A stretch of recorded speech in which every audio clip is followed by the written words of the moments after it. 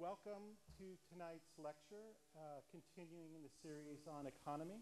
My name is John McMara. I'm the section head for architecture, and I'm pleased to see everyone here tonight.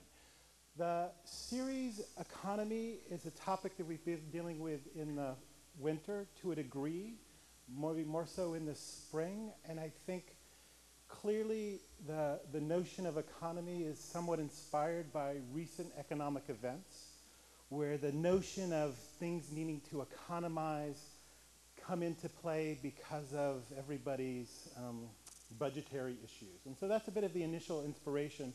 But I think the topic also has a resonance as a way of thinking through a kind of system of difference and interrelation.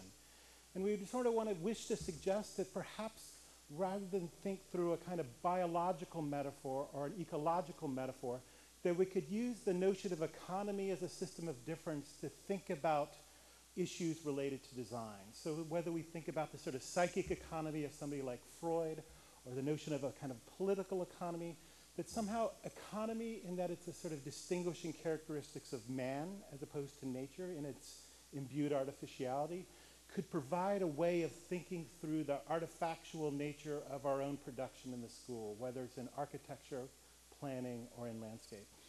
And I think we've sort of held off this real engagement with the topic for precisely tonight's speaker.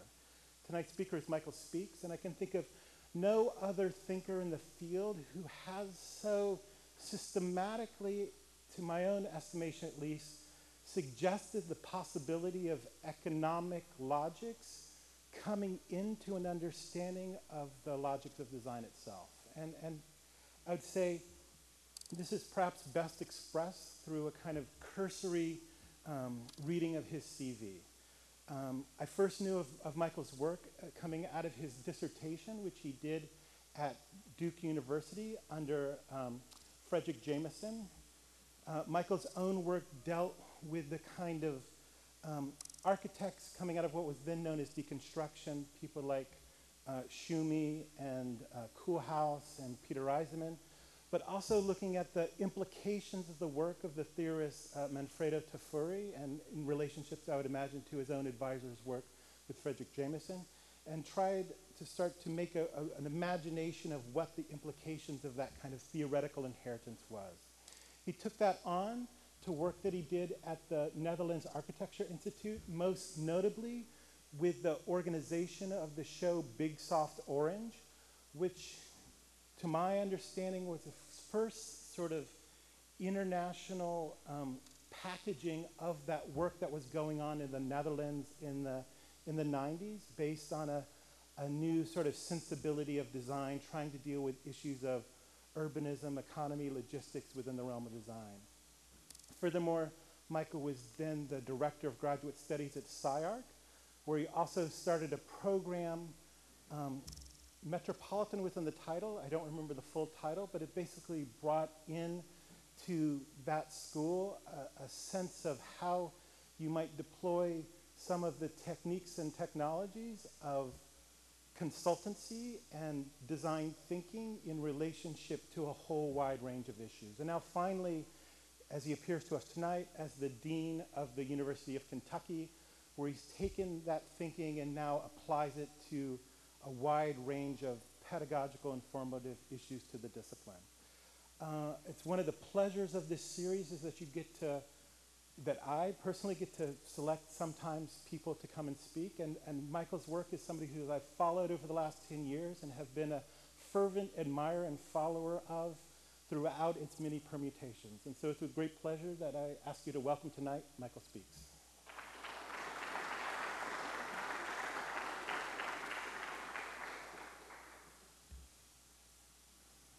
Is this thing working? No, of course not. You have to turn it on. Oh. John just turned me on. Thank you, John. Wow. Come on, Jeff. It's not going to be like that. Well, thank you, John. It's great to be back here after maybe more than 10 years. The last time I was here was to lecture on Big Soft Orange, an exhibit we did that traveled all over the all over the States and some in Europe, and was also actually exhibited here, but before you had this new school. Anyway, it's terrific to be back here. I want to sort of spin through a number of things, but I want to try to be, let's say, faithful to the topic of economics and design, but not too close, because it can get really, really boring very, very quickly. I saw Jeff Kipnis earlier today, and he asked me a question that I was afraid someone was going to ask me, which is, are you going to talk about the same thing you always talk about, about how you hate theory and how it's ended and how you used to be one of those people and now you're so glad you're not one of those people? And I'm not going to talk only about that, but I can't help but talk a little bit about that. I was also, I have to say, a little worried and nervous that people here might have heard some of these things before. It's just vain and not true. And then I also was worried about saying something new, but I noticed that Beatrice Colomina is lecturing next week, and so that was put to rest. I didn't really worry much when I saw that Beatrice was lecturing here that I should say anything new, exciting, or relevant. So, okay. I'm going to do spin through a couple of things. I'm also going to read a little bit, not because I can't do anything else. I mean, when I first started to lecture, I read a lot because I was frightened. Now I read because I'm not frightened, and also because I write really, really beautifully, and I think you'll enjoy. I think you'll really enjoy some of the text that I'm going to read you tonight. I'm going to do a kind of a. This is who I am. Michael Speaks. I'm a dean of the College of Design, actually, at the University of Kentucky. We're a college of design as of about 5 years ago. We were a college of architecture for a long time. We broke away. Unlike you, unfortunately, perhaps, from engineering about 50 years ago. So we've been free of engineering for some time. Although I will say lots of good things about engineering, especially at the end of the lecture. I do a little, kind of a little morality tale, Pechacucha style, like 4 images. I don't really have to say anything. The story will be very obvious, I think. There's one image. And there's another one. Another image. There's another one. And then there's that one. Well, so you know what the story is. The economic downturn, depression, no jobs. And there have been lots of different kinds of reactions to that. I mean, it's had a profound effect on design and on design professions, especially architecture. Over the last year, architecture offices, large and small, have been forced to downsize and rethink not only their practice, but their business models. Less fortunate offices, even those of long standing, have been forced out of business altogether. And architecture and design education has also been impacted by this. Public and private universities alike have faced and continue to face budget cuts, hiring freezes, and reduced funding as elected officials struggle to balance state and municipal budgets. I've been a dean at the College of Design for 2 years, and we've been cut there by the state and then by the university in turn by first 2%, 4%, and then another 4%. So my operating budget since I arrived is 8% less than it was when I arrived, and it was anemic when I arrived. So this is an issue that we all face right now. It has to do well, and there are a lot of things that face design education today. We have to make arguments for the ways in which design adds social, political, cultural, and economic value in ways that we haven't before. We have to do that by doing outreach and also by doing a lot more fundraising. I mean, it's a complicated, very complicated story. Meanwhile, while all this has been going on, while this has been going on, there have been a lot of reactions on the part of a lot of organizations, especially this one, Architecture for Humanity. You may know this group, Cameron Sinclair's organization. Design Like You Give a Damn. Architecture, it's an odd organization. Architecture for Humanity, it's called. It's hard to imagine architecture against humanity. It's a kind of a weird and their watchword is design like you give a damn. Been a lot of publications, especially out of Metropolis magazine, a lot of publications that deal with the ethical imperative now that design faces. Now, there have been a lot of debates and discussions, especially in the New York Times, TED. If you watch the TED video lectures, see there's a lot of arguments like the one I was just referring to have been offered there. The Huffington Post, there was a huge set of debates between Architecture for Humanity and the eminent critic of the New York Times, which I'm going to talk about in just a second. Mostly critiques of the excesses of architecture, and by that they mean specifically by the kind of orchidaceous, wild, weird forms that have been produced by the Starchitecture system over the last 10 or 15 years. It's been this hardcore discussion and an attempt to devalue what many people call high design. And I think Architecture for Humanity has been one of the kind of leading forces in that critique. Oddly enough, the critic of the New York Times has also engaged in some, let's call it, self-criticism and adjustment. The esteemed critic of New York Times in late 2008 began a subtle series of self-criticisms and adjustments by criticizing the very same architects that during better economic times he had made a career fawning over. I mean, this is a guy who essentially made a career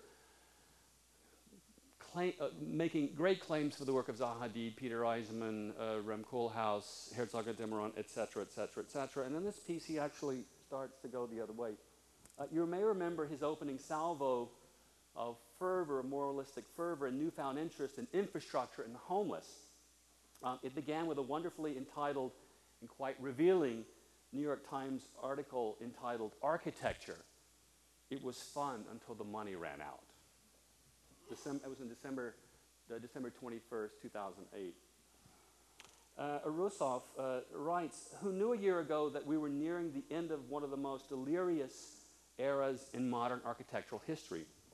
What's more, who would have predicted that this turnaround brought about by the biggest economic crisis in half a century would be met in some corners with a guilty sense of relief? Before the financial cataclysm, the profession seemed to be in the midst of a major renaissance. Architects like Rem Koolhaas, Frank Gehry, Zaha Hadid, Jacques Herzog, and Pierre de Meuron, once deemed too radical for the mainstream, were celebrated as major cultural figures, and not just by high-minded cultural institutions. They were courted by developers who once scorned these talents as pretentious airheads." This is just the same article. But somewhere along the way, that fantasy took a wrong turn. I'm reading from Arusov. I hope you realize this. I wouldn't have written this article. As commissions multiplied for luxury residential high-rises, high-end boutiques and corporate offices in cities like London, Tokyo, Dubai, and more socially conscious projects rarely materialized, public housing, a staple of the oddity, of course, is that he never said these things during this period in which he was touting the great architects, the Starchitecture system, jetting around, no doubt, seeing their buildings and having caviar and bubbly drinks sponsored by their sponsors. Public housing, a staple of 20th century modernism, was nowhere on the agenda, nor were schools, hospitals, or public infrastructure. Serious architecture was beginning to look like a service for the rich, like private jets and spa treatment. Now that high-end bubble has popped, and it is unlikely to return anytime soon. Jean Nouvel's 75-story residential tower adjoining the Museum of Modern Art has been delayed indefinitely. He wrote this in 2008. And developers now seem loath to undertake similar projects. Even if the economy turns around, the public's tolerance for outsized architectural statements that serve the rich and self-absorbed has already pretty much been exhausted. Now, what I found interesting about this is that there immediately began a kind of a I'm more moral than you discussion around Nicolai's piece. Architecture for Humanity founder Cameron Sinclair wrote this article in which he basically said, I don't know what you were doing for the last few years, Nicolai, but we were working. We were actually building projects and doing all the things that you say we should do now. And then he wrote another piece. All these things kind of came out on the Huffington Post and other places. Finally, Francis Anderson, a journalist in Los Angeles who has a terrific radio show, said, "This is absolutely stupid. Why should we think of these two things as mutually exclusive? High design and doing good don't have to be mutually exclusive. One is not evil, the other is not necessarily good. And let's get on with something else."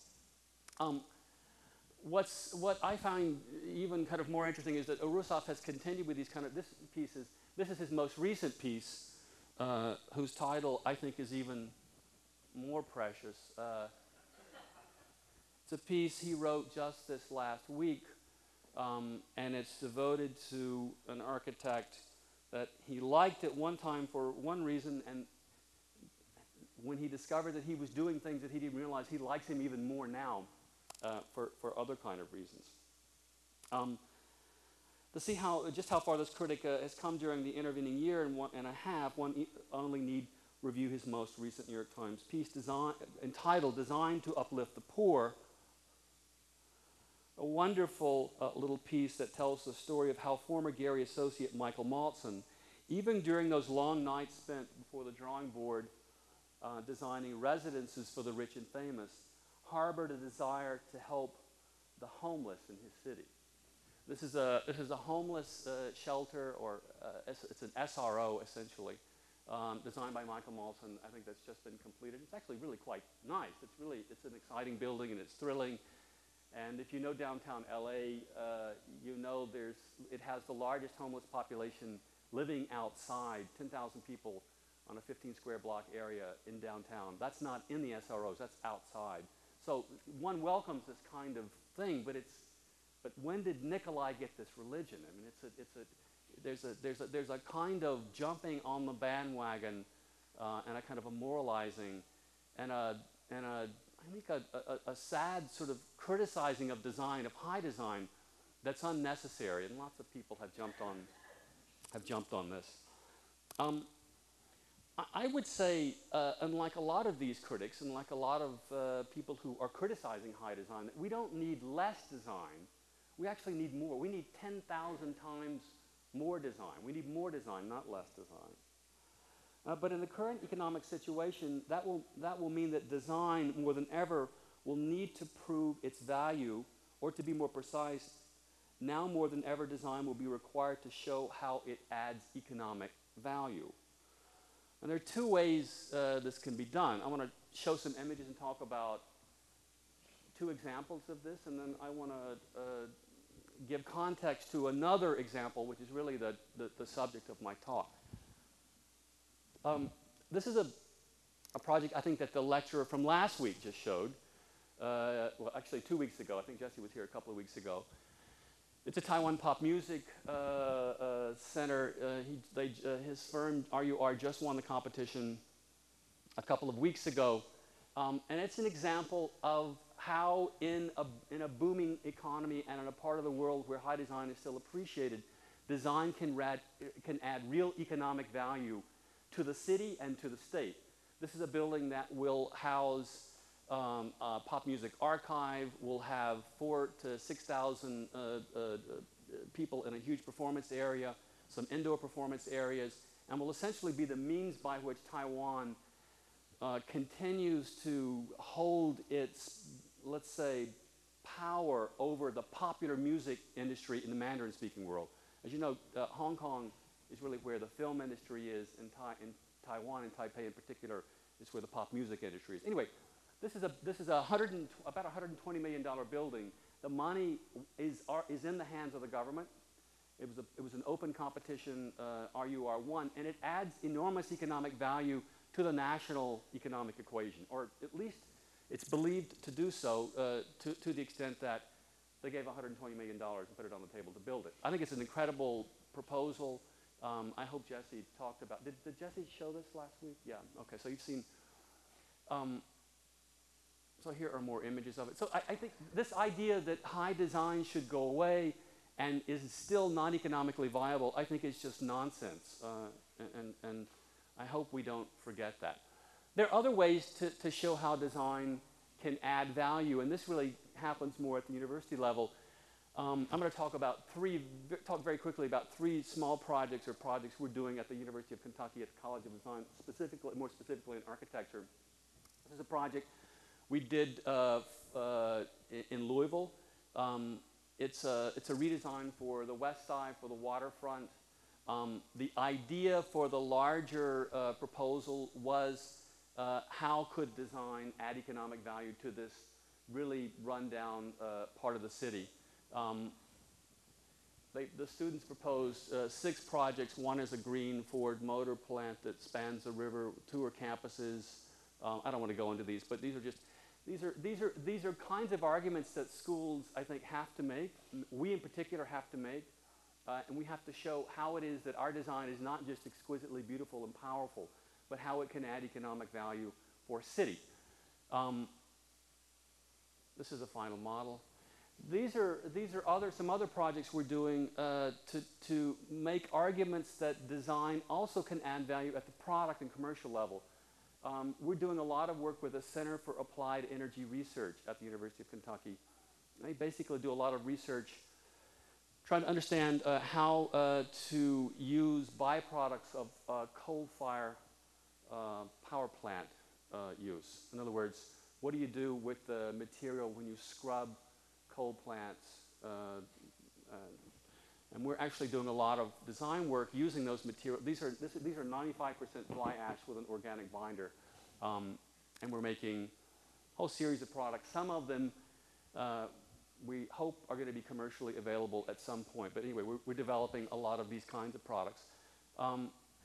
These are just a couple of quick images of another project we're working on that is, in a way, incredibly unambitious, seemingly design-wise initially. It doesn't look like Zaha, it doesn't look like Jesse, it doesn't even look like cool fly ash bowls, but it adds enormous economic value for the state of Kentucky, and therefore for our students, and it puts us in a very good position to make arguments that design adds economic value. We're designing this year 3 deliverables for an investment company. One is a unit, a 1,000 square foot unit that where the power use will be $1 a day. It'll be $58,000 unit. We're also designing neighborhood designs for these and retrofitting an assembly plant in Somerset, Kentucky, where formerly they produced custom-built houseboats, very expensive houseboats, $2, $3, $4, $5 million houseboats. What's happened is the economic center of this region in the southeastern part of Kentucky, around Cumberland Lake, was really driven by the manufacture of these houseboats. That industry has gone belly up, and there are only, out of 12 houseboat manufacturers, there are only 2 left. And we're actually working with an investment company to build these units, many of which will be consumed in the state of Kentucky. I think we're the 6th largest consumer of mobile homes and prefabricated housing in the country. So the units will be consumed in Kentucky. They'll be manufactured in Kentucky. Hopefully we'll put back to work many of the workers whose skills can be transferred from high-end houseboat manufacture to the manufacture of these products. And we're also creating a Kentucky-based value chain of products, many of which are made from recycled materials, tobacco, a lot of agricultural products, even fly ash being used for countertops and other kinds of products. So the idea is to make arguments that design can add real economic, cultural, and social value to situations that might not have been so apparent not too long ago. These are just floor plans of that. Sorry. Now, there's another way, I think, that one can argue for design today without falling into this kind of moralistic critique.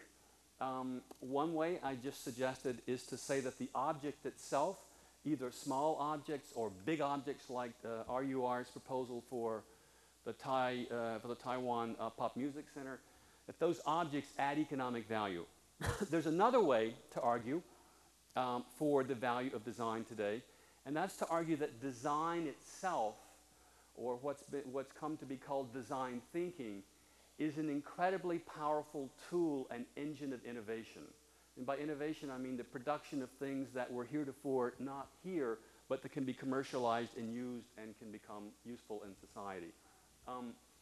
This is just an insight that our high-minded, high-design friend, Philippe Starck, also suggests in his kind of imagining of where his own work is going. He's focusing a lot on innovation, invention, and production.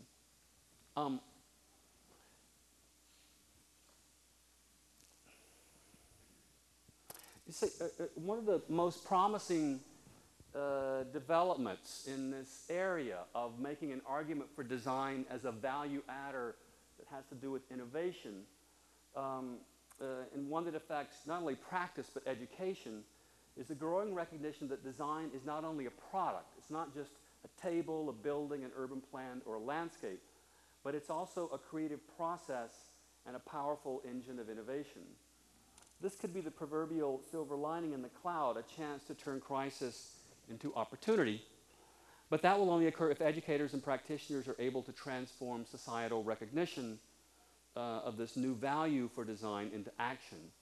Oddly enough, in education, the leaders in this area have not been schools of design, but rather schools like the Knowlton School of Management in Toronto, Canada, which is represented by Roger Martin, who is the incredibly inventive dean of the college who went there from Monitor Consulting and then McKinsey to completely reinvent the management school at Rotman using design and design thinking as a major part of the curriculum.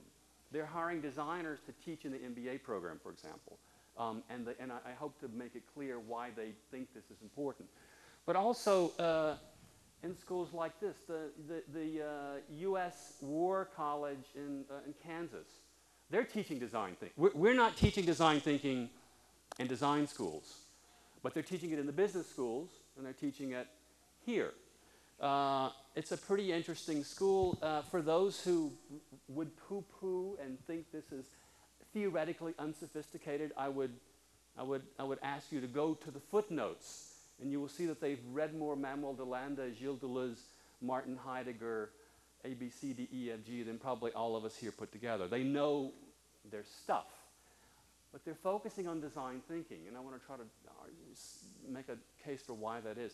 There's another school, you may know about it, an engineering school at Stanford University called the D School, where design thinking has also become a real kind of centerpiece of the curriculum. Now, this approach, design thinking, has become crucial to such a variety of schools precisely because it offers a structured approach to innovation. One can begin to understand the rewards of design thinking by reference to a distinction made by Peter Drucker between the now deceased, but probably the inventor of contemporary management thinking and theory, a distinction he makes between problem solving, which answers questions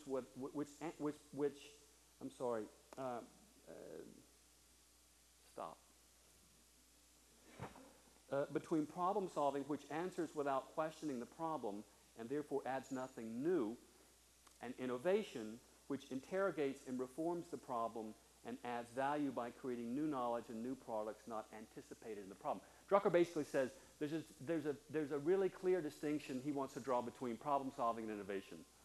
Problem solving, if you come to me with a problem and I simply complete your problem, if you come to me with a commission, an architectural commission, you want a house with a red roof and green windows, and I say, okay, I can do that. And I give you a house with red roof and green windows. I haven't added any value, and therefore you as an architect are worth just about what they probably pay you to make designs, which is not very much. You haven't added anything to the equation. You haven't added value. Drucker says innovation works by a different logic. When you come to me with a problem, I say to you, because I have a built-up reservoir of design knowledge about the specific problem that you're bringing to me, that I actually offer I add value by helping you reformulate the problem that you've actually come to me with. So you come to me with a problem with a red roof and a green window, and I say, you know, I don't think you need a house at all. You need 2 houses. Or you need to make it out of wood, or you need it. In other words, I bring my knowledge and I help you kind of reformulate the problem, and having done so, I don't simply answer your problem, I actually add value by helping you reformulate the problem.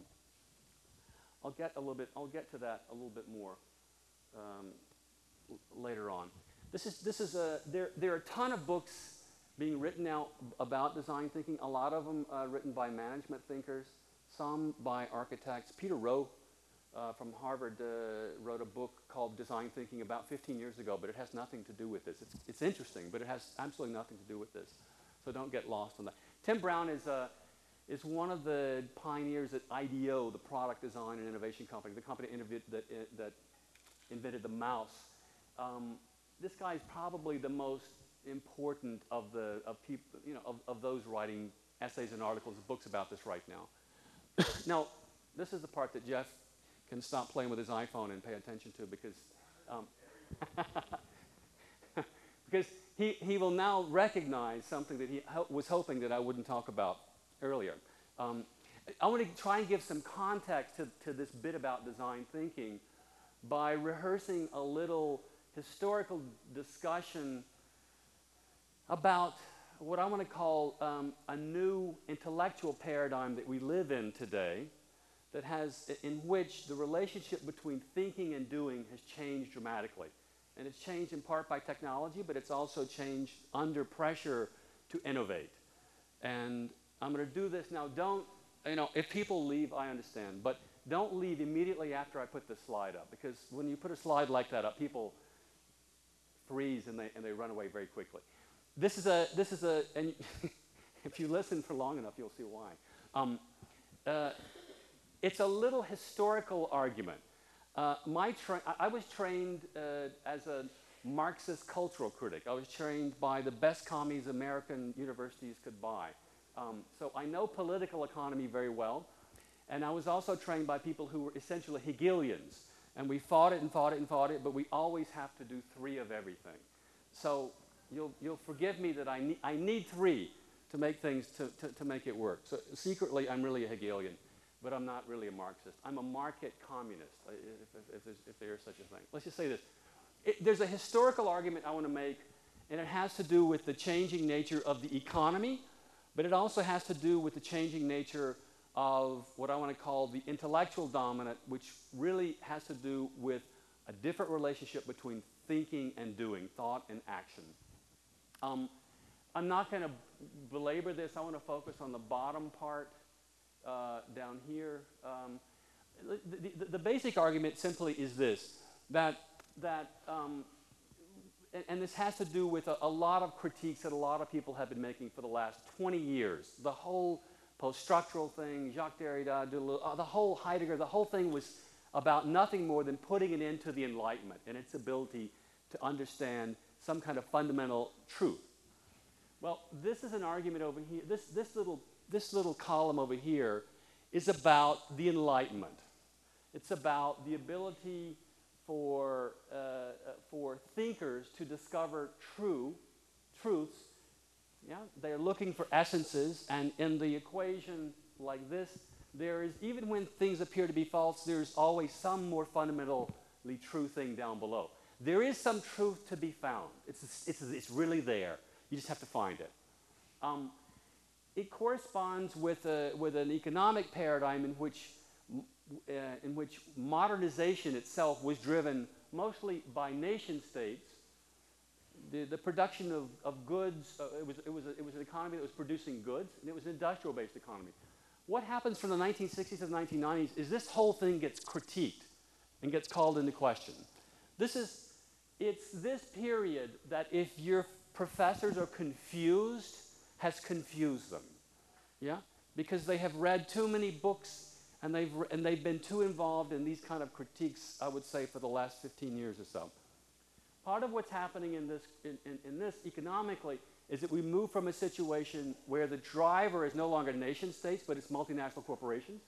The economic paradigm is one where services have replaced goods, and where in the intellectual paradigm, philosophy and its ambition to discover some absolutely, for sure, essence or truth has been replaced by theory. Theory's ambition, strangely enough, is not to get rid of truth, it's to critique philosophy's ability to discover some fundamental truth. And in fact, what theory wants to do is to be engaged in the continuous critique of anything that asserts a fundamental or universal truth. So this is what this paradigm is about. And what happens is, in the whole true-false equation, weirdly enough, the theory paradigm always prefers the false, because it actually provides a really good way to prove there is no essential, absolute, universal truth. It's over here that I'm interested in, and I'll talk more about that in a second. But let me just say, this has parallels in the bottom part of this equation. This red part, it has parallels, and it has to do with the relationship between thought and action. Yeah. Let's just say in modernism, the ambition was to discover the ideals, the truths that never change. That's why modernists go back to the Greeks. That's why philosophers go back to fundamental principles. This is why Husserl goes back to Descartes, to first foundations. Thought always guides action. Truths guide action. And in modernism, it's driven by manifestos that are written by people who foresee into the future, know the future, and guide us and tell us where to go. Vanguards are these people. We all know some of them.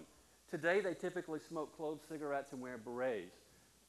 But there aren't even many of those people left. In this middle period, what happens is there's a critique made of this fundamental truth. And the ideals of modernism, the ideals where there was some sense that there was this absolute universal truth, it gets replaced by ideology. But what doesn't get replaced is the relationship between thought and action. Thinking still guides doing. Critique still guides action.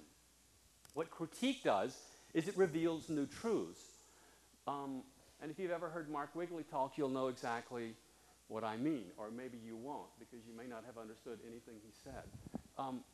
Now, modernist manifestos are replaced during this period by a whole series of ideological manifestos, but they're not manifestos in the sense that they believe in some universal truth. They believe in critiques that result in those. Postmodernism, deconstructivism, folding, critical regionalism. My favorite, of course, is Crypto Deleuze Materialism, and that's any book with a Sanford Quinter introduction. That's an ideology in and of itself. And it's a beautiful ideology, but it is an ideology. Here, the utopian vanguards are replaced by theory vanguards or pomo rearguards. What I'm going to argue is that something fundamentally has changed over here. And what the real change is that thought no longer guides action. Thought becomes a form of action itself. Thinking and doing become an iterative process where manifestos are replaced by models of design thinking, I want to argue, and where vanguards disappear altogether and are replaced by intelligencers.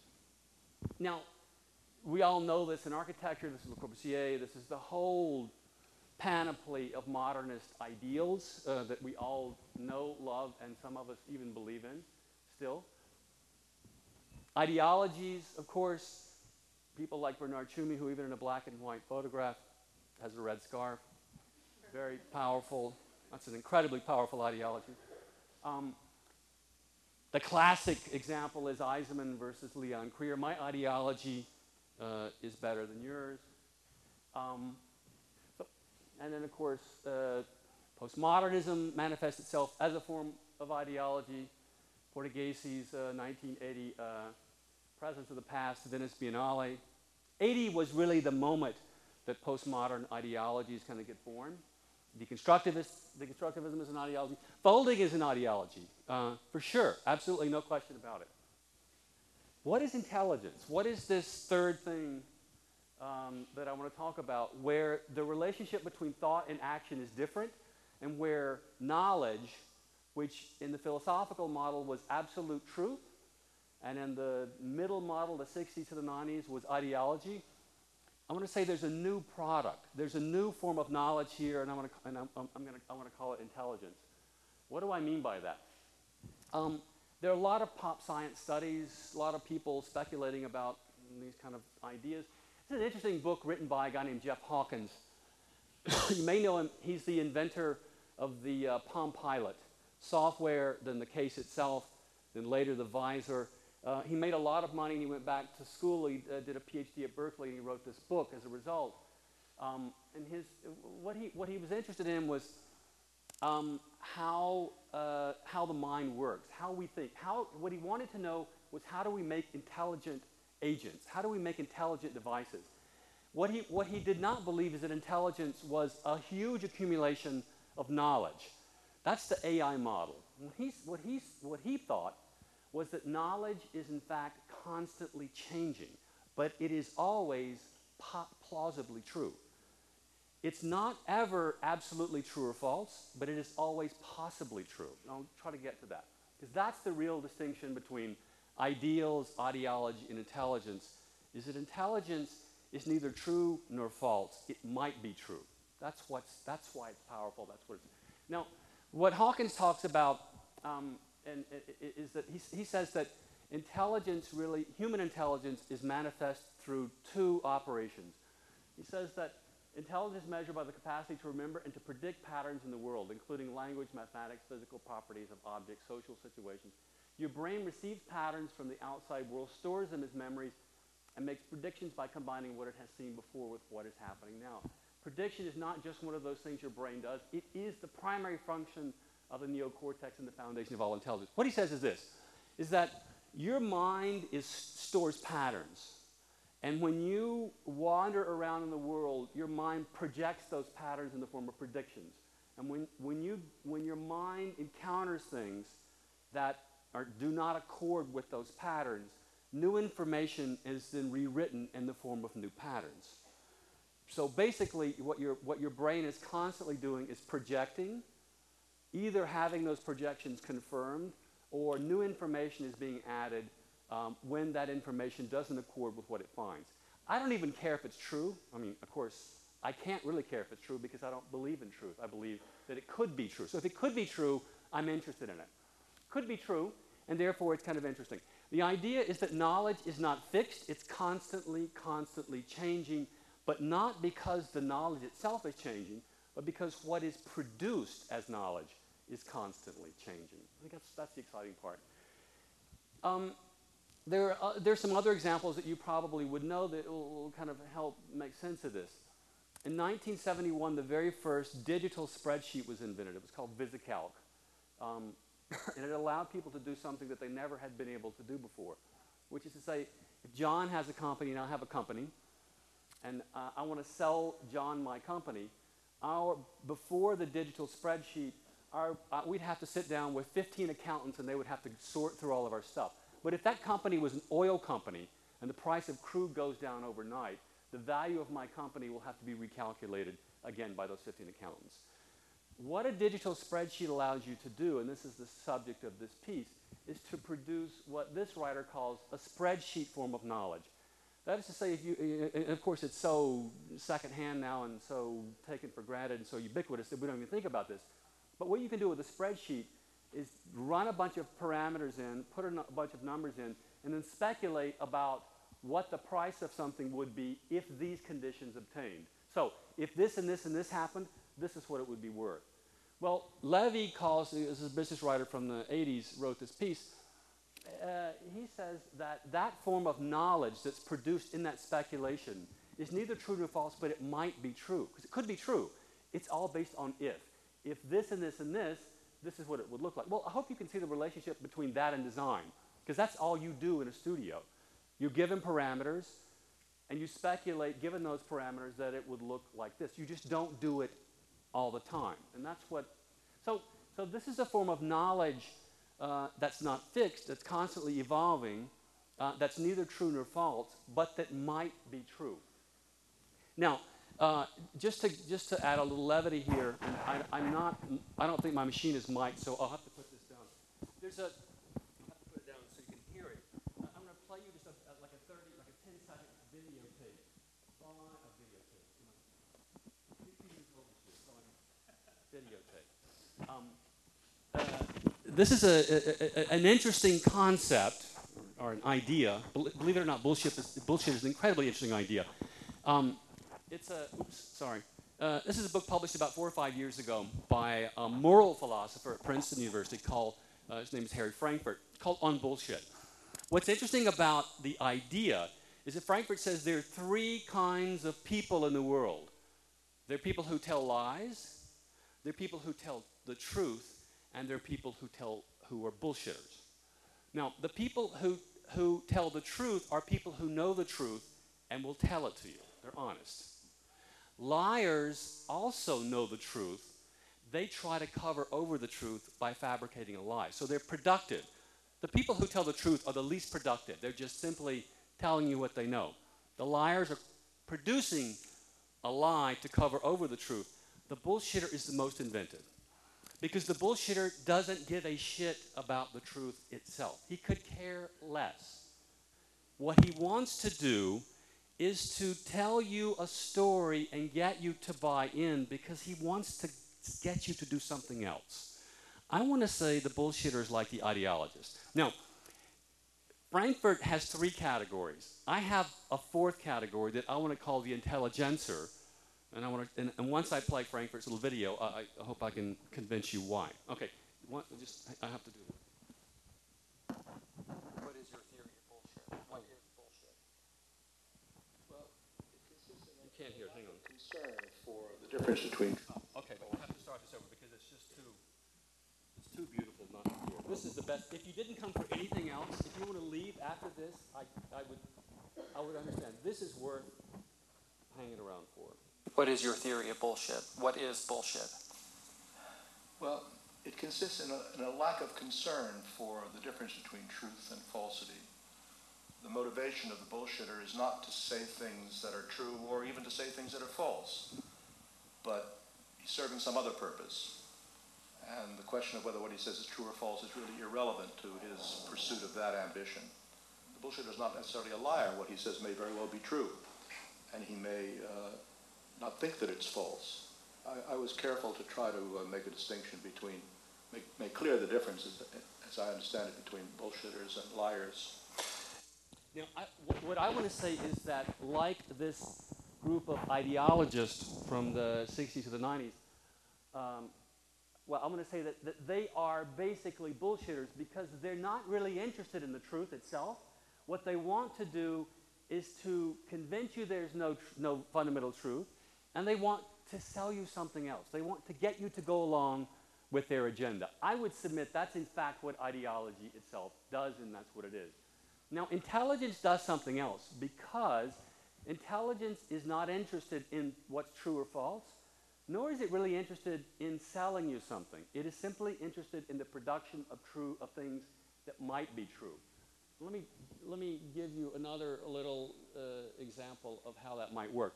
Here's a piece written by a woman, Fenna Hakimo-Wagner, who's Rem Koolhaas's niece, and she was working in a competition on OMA's team. They were working with Herzog and de Meuron on a project for Astor Place in New York. And after the whole project was over, she wrote this really interesting little piece that's in one of Rem's publications. And what she says is this. She focuses on, is this the first time you've heard me all night? Oh my God. She focuses on these things. And if you know anything about OMA, you've seen these things before. They're models, but they're blue foam Horf models. She says this about models, because models are a way of producing this form of knowledge I want to call intelligence. She says, in Rotterdam, ideas are never judged before they're materialized. The intellectual level of our labor is extremely low. We generate models without censure. Rem accepts no assumptions. He only wants evidence and lots of it. Most models look clumsy and rough. We cannot spend a day building an exquisite model in the wood shop if we have to make 10 more the next morning. Jacques needs instant perfection. He has a vision and he doesn't take shit. This is really becoming a theme in the talk. I apologize. Even in the very first stage of the design, concepts come with built-in details and reality checks. Models must have a tangible surface. Jacques touches and examines the models as if shopping for shirts. What do you think? Does this one look good on me? The point is that for OMA and for Fenna, in the early part of the essay, models are means of producing design knowledge. For Herzog, models are ways of completing an idea that Herzog has already. Models are representational. They're not productive.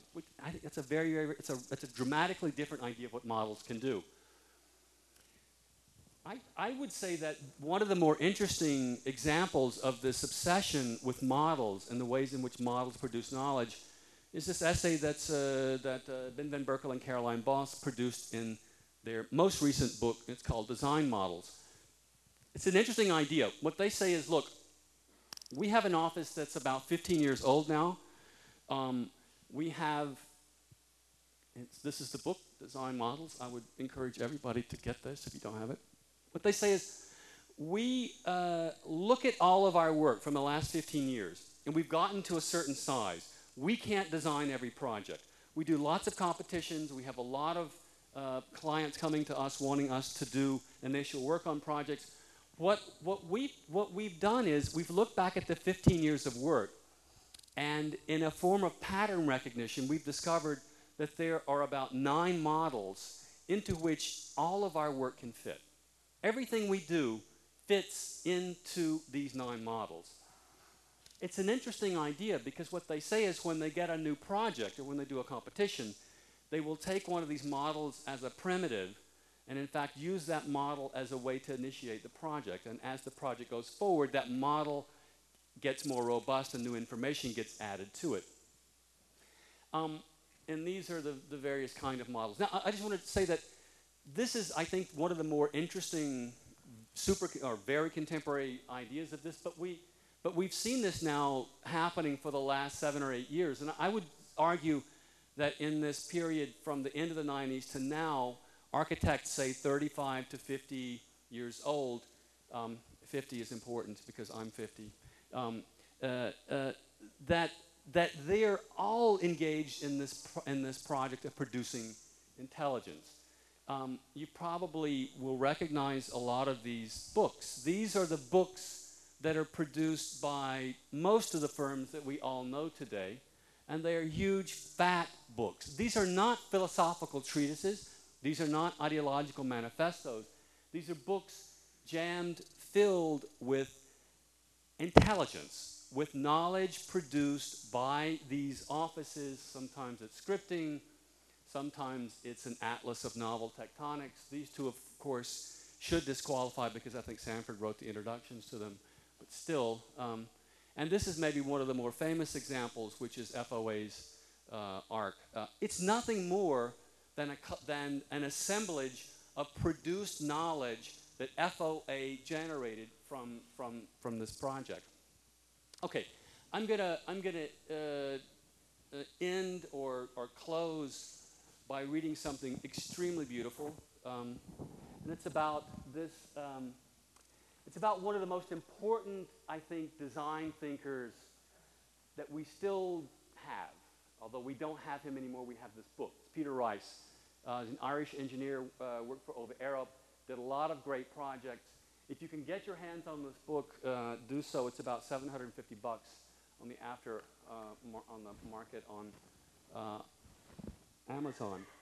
But I want to read a little bit about Rice and about the distinction that Rice draws between the design thinking that architects engage in and the design thinking that engineers engage in. Because Rice is very much going to argue in a way, I think, for what I'm calling intelligence. He's going to argue that one can only add design knowledge if you, or one can only produce innovations if you have built up a kind of body of design knowledge. And you can only do that through a process where thinking is not where thinking doesn't guide doing, but where thinking is a form of doing. I'm just going to read this very, very quickly. So I think the best illustration of this, of the most exciting form of design thinking, comes in Peter Rice's wonderful posthumously published book, An Engineer Imagines. It's from 1994, although that's just when the book is published. It's published after he died. This is what he writes about engineering innovation. He says, probably every solution put forward by an engineer has some unusual element, some feature that could be called innovative, but is not recognized because it is buried in an otherwise conventional solution.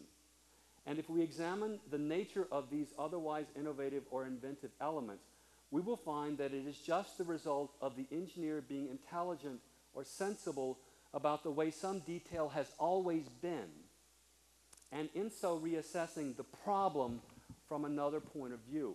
Rice puts a lot of emphasis on reassessing the problem from another point of view. Rice here reveals in this rather short passage the key to understanding the engineer's design process. Rather than design alternative solutions to the problem at hand, the engineer instead reassesses and reposes the problem from another point of view. Engineering problems, he says, are shaped by objective parameters, and so each problem has only one solution. That is why the problem must be approached with an intelligence that comes from knowing about the problem and the way, quote, it has always been, as well as knowing and understanding various solutions to an array of similar problems and the objective parameters that shape them. Engineering innovations come, he says, not because the engineer goes looking for innovative solutions. The engineer does not go looking for innovations. Rather, they result from the engineer shaping and reshaping the problem, because the problem only has one solution. Solutions are not always final solutions for the engineer, and are often more important in helping lead the engineer to more clearly define the problem than his designs in their own right. It is this sensible approach that, in fact, that defines the engineer's disposition toward the problem. As each problem is shaped by objective parameters, so then are these parameters shaped by a particular point of view. And it is just these points of view that the engineer considers and reconsiders in shaping each proposed solution until finally the right problem emerges. Not the right solution, the right problem emerges. Invoking the title of Rice's book, we could say that the engineer imagines alternatives that reveal what the design solution might be, depending on which parameters are considered in posing the problem. Breaking with the what is in pursuit of the what if, the engineer uses the design to think through and solve problems. Knowing which parameters, which what if, to work with and in what ways is enhanced and expanded with every new problem the engineer poses and solves, whether it results in an innovation or not. Even within the framework of a single design problem, each parametric change and subsequent question and solution increases the engineer's design knowledge or intelligence about a material, a structure, or a process. And this knowledge can become important in other or future problems when adjusting the parameters that shapes those problems. The rewards of innovation extend then beyond the immediate problem at hand and become engines for creating new design knowledge that further enhances the engineer's ability to design innovative solutions. Rice ultimately leaves us to draw the surprising conclusion that design drives innovation rather than the other way around. And it is this incredibly powerful insight that offers the key to developing new values for new design, especially for design education. As state and municipal budgets become ever more lean as a result of the economic downturn, educational institutions, especially publicly funded ones, must become more competitive, more innovative, and more responsible to the citizens they were originally intended to serve. Design and architecture schools have a unique opportunity to transform these new values of design into new actions that serve their institutions and constituencies, as well as the larger economic and societal objectives and responsibilities of professional design practices. Articulating and developing these actions, whether at a design institute in Los Angeles, a private college in an Ivy League institution, or in a publicly funded state university, is among the most important responsibilities of design educators. I have something else to read, but I'm done. Thank you very much.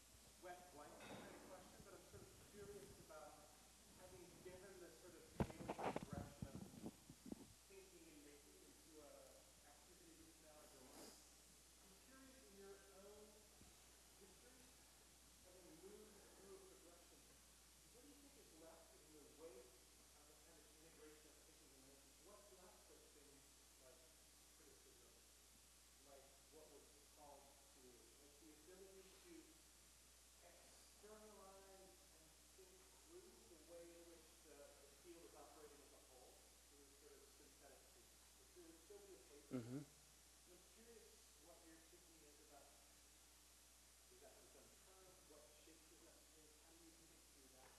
Even your own interaction with material is somewhat tutorial in a sense. How do you think as far as the after effects of thinking in this paradigm? This is the question that Jeff did not want to have asked or answer, but it's a question about. Oh, I'm not worried. I'm not worried. It's a question about criticism. Well, you know, I don't know. This period, you know, from the 18th century to yesterday, should be studied. It's extremely important as history. Is it still operational as a means of intervention in design practice? I don't think so. Well, let me say. First off, let me separate the idea of these intellectual paradigms from criticism or writing about them. I mean, I've written a bunch of articles for Record and a lot of other journals, essentially criticizing this paradigm from the 1960s to the 1990s for not being in touch with, in fact, what was happening at the technological and at the design level. So, for example, I was at SCI-Arc for about 10 years.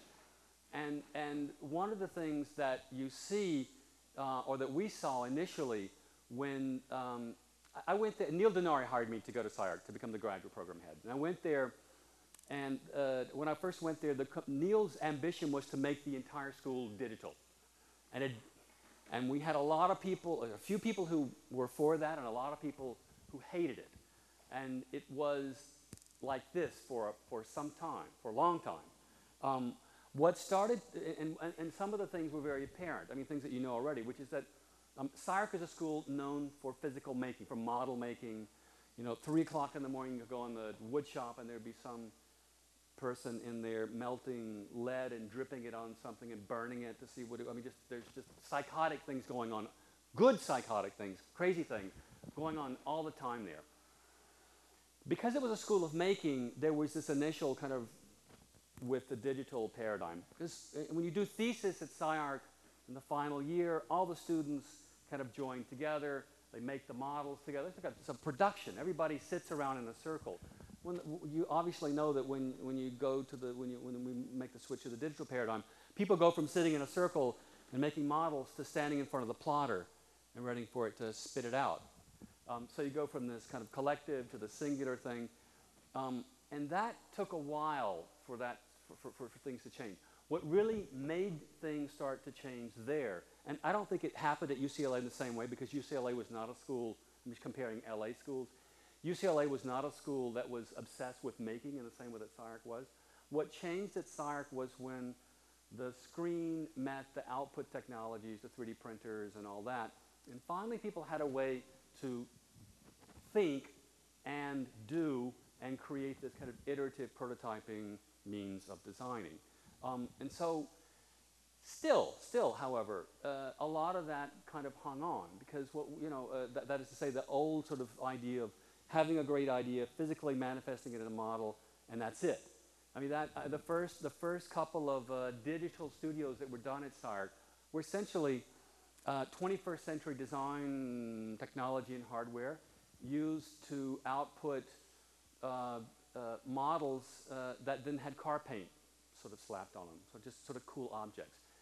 The whole mechanism of using these tools as a way of thinking didn't really take effect there for some time, and really maybe still hasn't fully sort of happened there. So I say all this as a way to say that at the time all this is going on, people are, what are they reading and thinking about in their history theory classes? They're reading Beatrice Colomina, and they're reading Martin Heidegger, and they're reading Habermas. All the well, hold on, Jeff said that. They're reading, they are intellectually involved in a paradigm that is completely disconnected, I would say, from the paradigm of design that they're learning, and the disconnection is between a paradigm that's driven where thought guides action to one where thought and action become part of an iterative cycle. So what I've been writing a lot about and kind of arguing for is a new intellectual paradigm that will correspond to the way in which people are actually designing. And those arguments that are made in that 60s, 90s period don't get there. They don't do that. I don't know where we are. I don't know what, I think we're in the middle of building that kind of intellectual paradigm. So I would say there's a distinction, though, to be made between those historical paradigms and what you're asking about, which is criticism, and that is writing about those paradigms. Criticism has to go on. It will go on. It's taken lots of forms. I mean, we have everything from building blog, which is just kind of ruminations on crazy J.G. Ballardian stuff, to whatever, that's not criticizing or taking critical account of pieces of architecture or objects in the way that criticism used to. But still, it'll go on. Criticism will go on. I feel obligated as an educator to educate people about that historical paradigm. I don't feel any obligation that we teach students those paradigms as though they were still operational. Anything can be used, but the premises of that, say, 60s to 90s paradigm, in my view, is more harmful than good, unless it's simply thought of as recent history that can be leveraged to make distinctions between things. So, moreover, I know a number of schools have departments of criticism. I think you all have just started, or you have one. Those are fantastic. We don't want any part of that. I do not want master's degrees of criticism and history at our college. I know Bob Somel just started one of these at UIC, and we'd be happy to hire some of those people, but we don't want to train them. Jeff. Okay.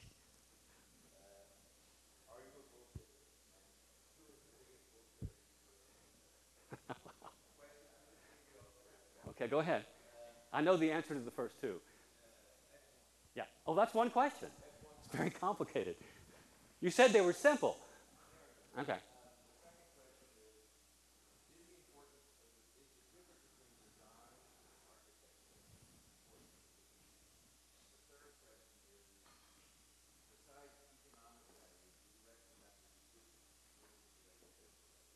Of existential value. I'll want that kind of reformulated, but let me go for the first two. No, I am not a bullshitter because I'm not trying to sell anything. Yeah. So I don't have an agenda. We'll put it that way. And you can believe that or not, but that's so. No, I'm just saying. So I don't think of myself in that way. Okay, well then, that's one of the differences between us. No, I'm not a bullshitter. Who is the biggest bullshitter? I think, hands down, is, at least in my own limited experience, is Peter Eisman. I don't think anybody is even close. Okay. Okay. So that was one question. Second question was, I personally, just as personal, it doesn't have to do with what I think about my school. I just don't have any interest in answering the question or completing the sentence. Architecture is fill in the blank. In my opinion, that blank is filled in this modernist period, and it's filled in here. And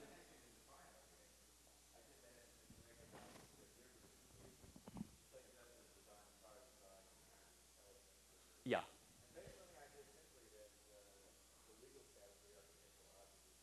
Yes. Absolutely. Well, yeah. Okay. Let me say why I answered the way that I did. There are a lot of people who are interested. For example, I just did an interview with Bob in Fresh Meat, and we talked specifically about this. There are a lot of people who are very interested in the discipline of architecture. What is and how does it define itself? And they're interested in that history of the discipline of architecture. I am completely uninterested in that because that is a question that follows from architecture is, because in order to define the discipline, you have to define what architecture is, and it's a history of the ways in which architecture has been defined over periods of time. It's an interesting historical question, but personally, I'm not interested in that. I'm interested in architecture as a means, as a design practice, but I'm not interested in architecture and in defining the discipline and trying to understand its history, especially in relationship to where we are right now. I would, for example, just as another example, or as another way of answering that, I would not be interested in the job I have now if it were a dean of a college of architecture. I'm interested in the job precisely because it's a college of design. Yeah.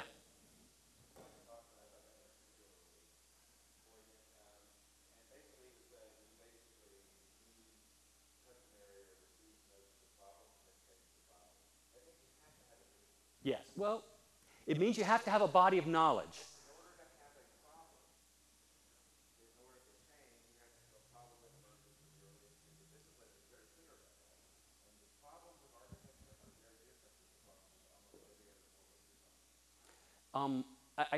What Rice actually argues is, in fact, that architects don't proceed in that way. It is. It is. Yeah.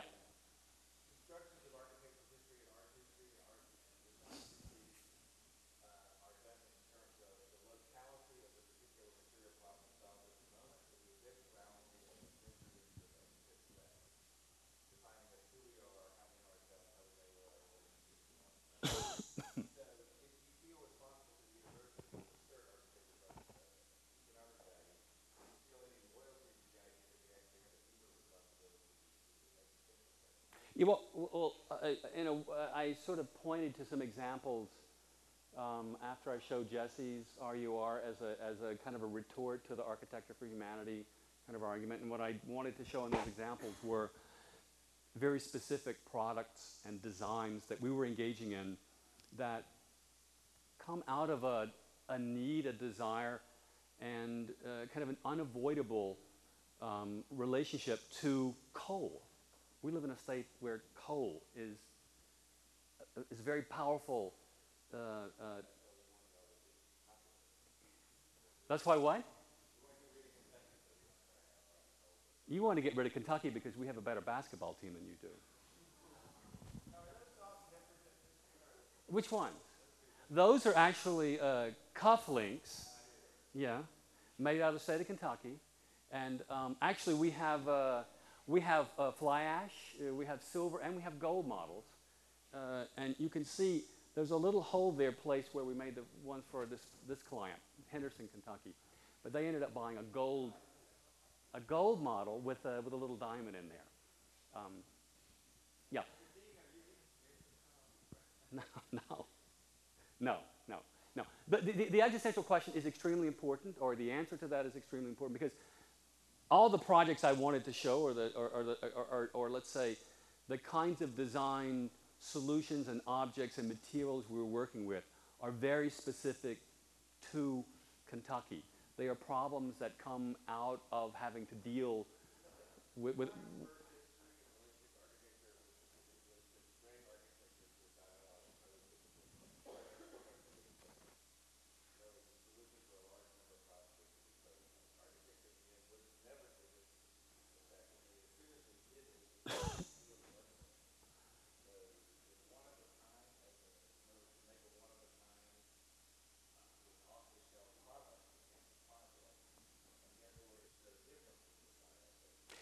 could be, except every architect that doesn't work in that way today will not be working very long.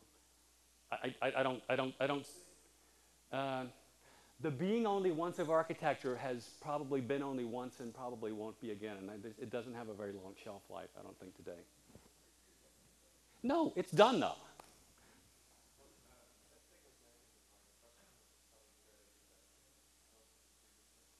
Is it as pedestrian as Jeff's was simple?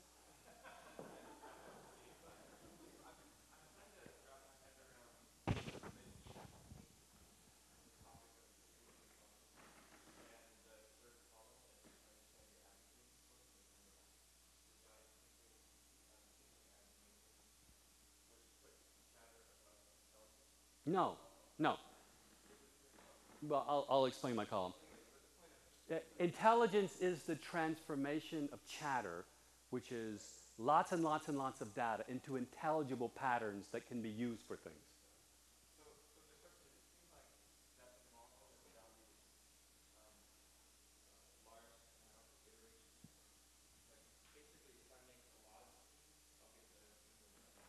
maybe, maybe not.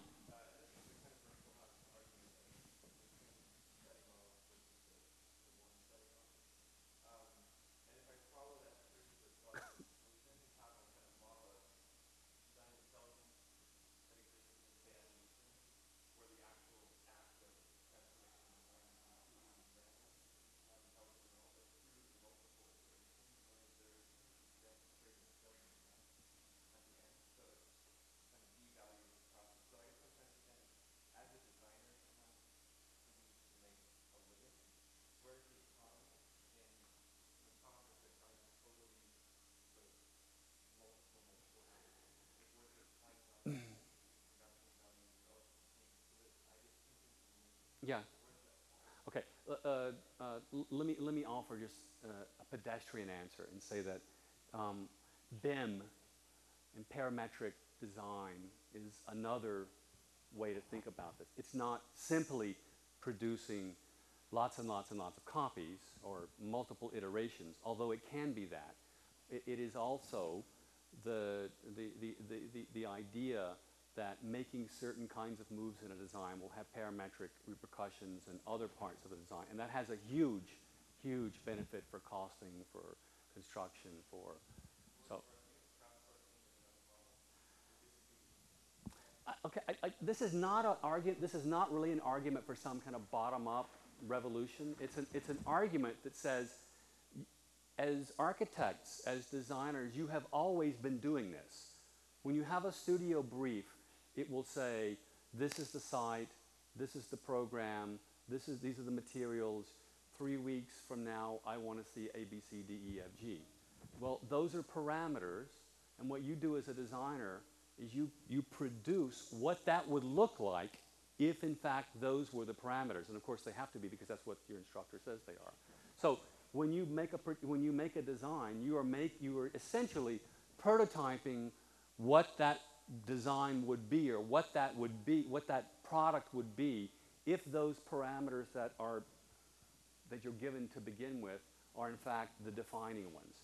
What I'm saying is that with technology, and the reason I showed the Fenner Hochman Wagner, the Rems-Nice piece, is to show that it's not just digital, that this in fact is something that people have been doing for a while, and it's a paradigm that's not completely dependent on that. But it's also not to say that you'll get a better design. It might be that you'll get a job. It might be that actually you can make a more compelling argument. It might mean a lot of things, but it may not mean that you're going to make a better design proper. It may not mean that. But I think it will allow you to make an argument that what you're producing is adding value to a client's brief. And in that sense, I don't think you're doing anything different than you do in a studio every week.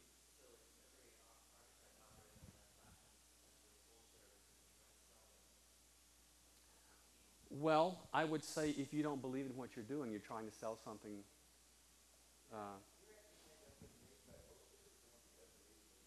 Yes.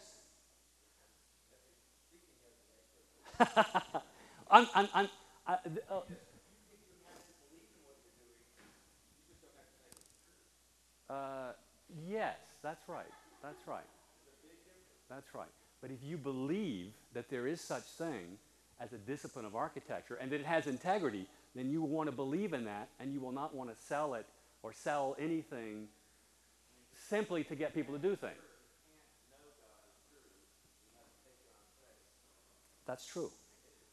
That is true. That is true. No, no, I don't think architects are necessarily bullshitters.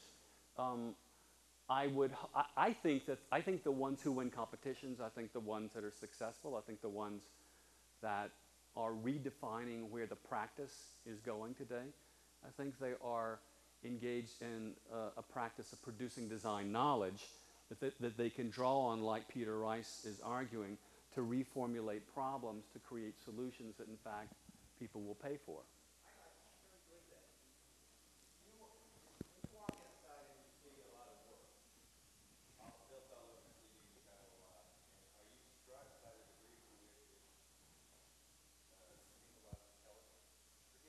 No. Could be. A lot of it could have been produced by idealists.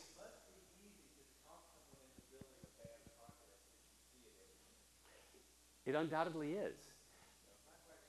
Well, let me just say this: that the real argument here is not about objects. It's not about buildings. It's about practices. It's making. It's an argument for a more, let's say, robust, transformational model of practice that can actually engage with the world as it's changing and moving around today. Go.